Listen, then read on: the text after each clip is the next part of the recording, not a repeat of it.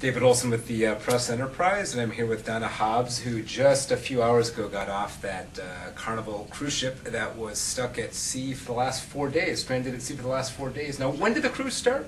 The cruise started on Sunday. So you had a few hours of rest and relaxation, and what happened on Monday? On Monday morning at about 5:30, we were awoken to the whole boat like shimmying and really loud, awful noises.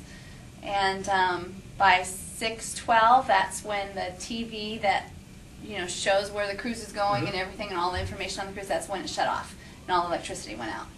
And at that point, the PA came on and said, please move up to a deck that has open air deck so that you cannot be breathing smoke, basically. How bad was the smoke? It was bad in parts, but where we were, it was just pretty much the smell of smoke. We couldn't really see a lot of smoke until you got up to the top deck, and then you could see all the smoke coming out and going up to the open air areas. Was it scary? It was disconcerting, but they were all, the crew was all very calm and all helping you to be calm, and it was fine. And what was it like to be on a ship for three and a half days or so that's stranded at sea? Dead in the water. It was, for us, just a lot of waiting, just a lot of hanging out. Thankfully, we were with friends from the Grove Church, and so we just hung out a lot and talked a lot. We read books a lot. And hung out some more, and waited in food lines. And your husband's pastor at the church. He is a pastor at the church.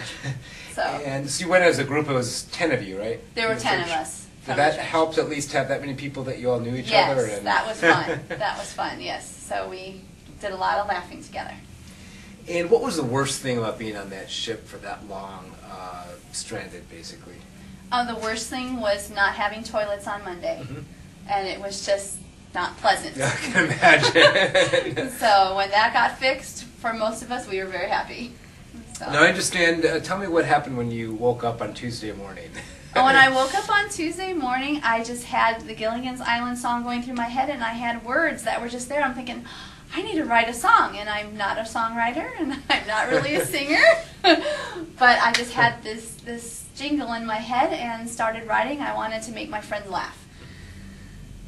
Okay. The cruise started late due to a Coast Guard check. Once aboard, we had some fun. This lasted till the power blew, then it was a one-day return. A one-day return. The power blew due to a smoke fire. The toilets did not work. Our food was vegetables and fruit on the two-day return. The two-day return. The captain and his crew worked hard. John Hill gave us the news. We appreciate all that they did on the three-day return. The three-day return. No casino shows, hot food, or lights. Our ship could only float. Bathrobes were worn throughout the boat on the four-day return. The four-day return. The Coast Guard came, the Navy too. A copter dropped off food. We waited for the tugboats too on the five-day return. The five-day return. Long lines like Disneyland for meals, more salads and more fruit. Cucumber and cheese sandwiches on the six-day return. The six-day return. Chihuahua, the first tugboat's name, Shih Tzu, the other one.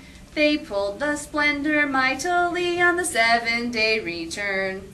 The seven-day return. Amazing Grace, how sweet the sound that saved a wretch like me. I once was lost, but now I'm found. San Diego, not the sea. San Diego, not the sea.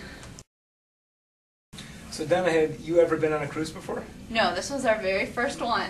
And I understand that Carnival has offered everyone on that ship a voucher for a cruise, a free cruise. Yes, they actually reimbursed us for the cruise that we were on, and then they're giving us a free cruise as well. And we have to use it within 2 years. And are you planning to take them up on that offer? I'm just glad to be home right now. I'm not sure.